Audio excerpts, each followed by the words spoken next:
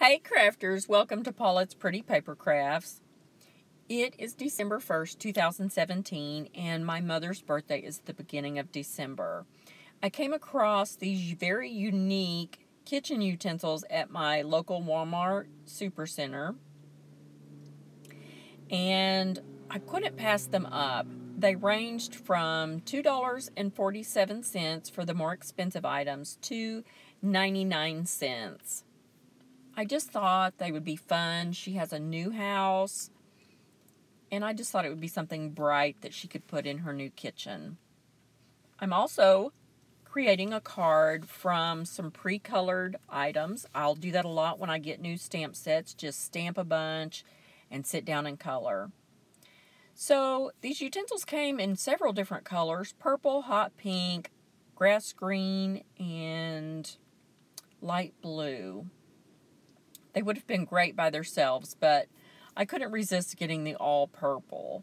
This knife was 99 cents. This frosting spreader was 99 cents. I thought these were just really fun. And this scraper is heat resistant to 400 degrees. Love that. This was one of the $2.47 items. And then this spatula as well. Very useful, very fun. I love these little can colanders. You take the lid off your can and slip it over the end of the can and pour the liquids out. I love them. I bought one for myself a month or two ago, and I just think it's really neat. That was one of the 99-cent items. So I also saw these Pioneer Woman tablecloths. I think they're really beautiful. I think they're in keeping with this same color theme. Mom has an oval table, but she's taken the leaf out. I did call her and discuss the tablecloth with her just to be sure and get the right size. So we opted for a round tablecloth, which will fit her table just right. I found this really great reusable shopping bag at the Dollar Tree, so it was $1. And it's this nice plasticky bag, and I thought it also kind of went with this color theme here. And she can, carry it in her car and use it when she's shopping. I also need to store these utensils in something. I've spent about $25. So also at the Dollar Tree, I found this giant mug. This is about a 16-ounce mug, and it's super heavyweight. It's got the really thick bottom, so it will stand up really nicely. And these fit in here just perfect, and it was $1. You cannot beat that. So I'm going to dress it up with a piece of ribbon that is in my ribbon stash, and this ribbon goes great. It's from Craft Smart. I used to buy those at Michael's for $1. I like to cut my gross grain ribbon at an angle on the ends.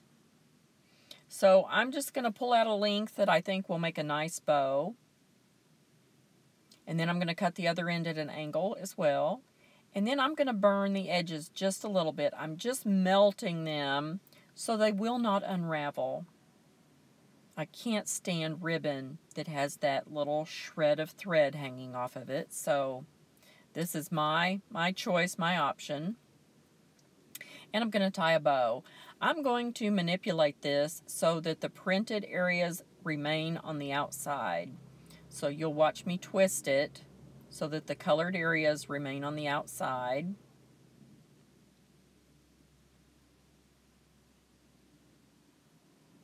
I'm just going to flip this around, manipulate a little bit, pull the colored area through, and then tweak it just a little bit so that all the printed areas are to the outside. I have this tiny Crisco I got at Dollar General.